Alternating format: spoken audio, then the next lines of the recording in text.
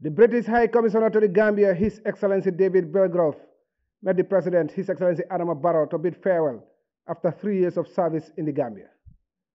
Speaking to GRTS after his audience with President Barrow, High Commissioner Belgrove commended the government's commitment to democratic consolidation, adding that the United Kingdom will continue to work closely with the Gambia to strengthen democracy and good governance. First of all, I thanked His Excellency, the President Barrow, for the warm hospitality of himself, his government, and the people of the Gambia, and just how much I've enjoyed my time here.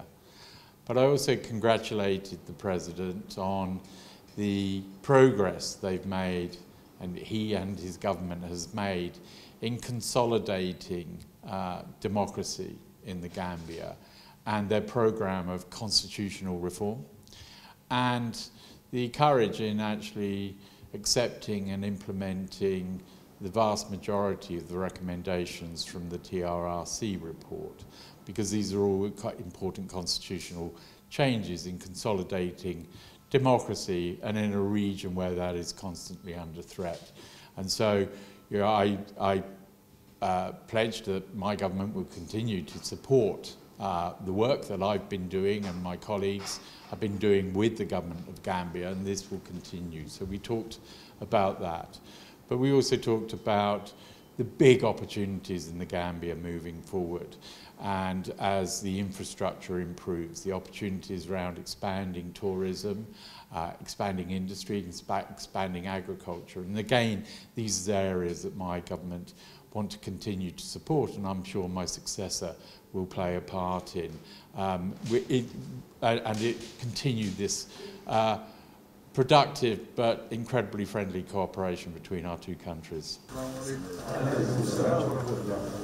In a separate engagement, President Barrow also received a high-powered delegation from Senegal, comprising wrestlers, promoters, managers, and media personnel.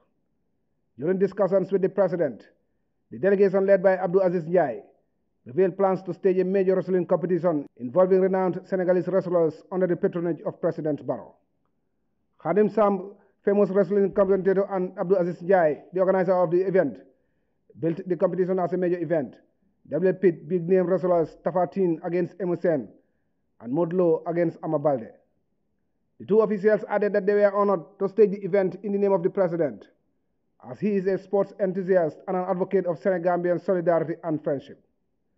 The Express believe that the competition will foster friendship between the two countries. We share a lot in common, particularly wrestling.